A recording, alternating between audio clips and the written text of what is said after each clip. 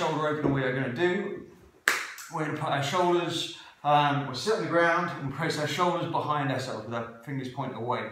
Okay, we're trying to put our hands as close together behind us as we can.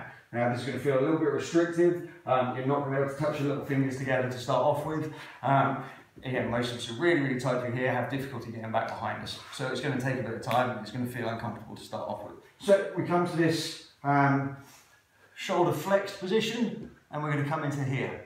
Yeah, we're going to gradually move our feet and our hips away from us until we feel there is a stretch through our bicep, shoulder, might feel it through your forearm. Keep the arm straight. If it's too painful, take some of the distance away.